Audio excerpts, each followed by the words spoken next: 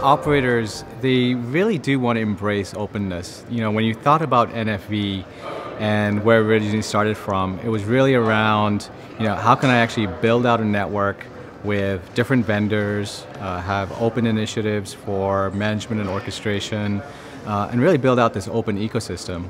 And OpenStack enables the operators to kind of go down that path of, you know, I can select multiple vendors, I can have a management and orchestration system, which allows me to manage the different vendors in my network, the different VNFs, and that allows them to give them a lot of choice, and it allows them to then deploy multiple different services. You know, for example, virtual IMS solutions, customer premise equipment solution, virtual CPE, SD-WAN, and now operators are looking at 5G and the Internet of Things, and so this gives them a great leeway into developing new solutions for the IoT market.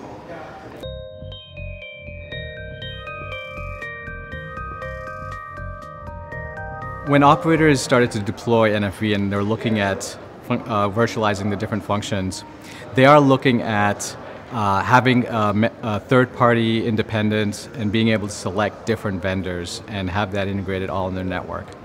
So I think that's nirvana, that's where they want to get to, but in reality, I think they're still struggling a little bit right now.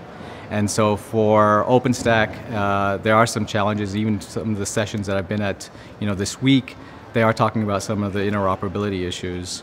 And I think this is where VMware actually helps the operators, because we actually provide an OpenStack solution with VMware integrated OpenStack, but yet we also provide certification with over 34 different VNFs and different VNF partners.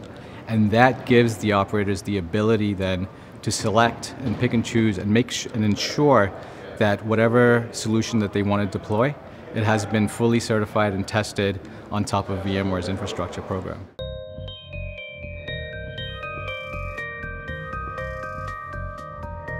Operators really do want to talk about OpenStack, and they want to be able to have integration with OpenO initiatives, ONAP initiatives, because it allows them then to select best-of-breed vendors, best-of-breed solutions for their deployments of NFV.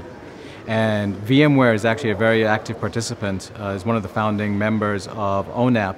And we do that because we allow the operators, and we think the operators really want to have this open standards, open sourced network where they can basically plug in different vendors' solutions and make sure that everything all works together. Because at the end of the day, what the operators really want is openness, but ensuring that everything works together, it's interoperable, and that they can actually deploy services faster to market.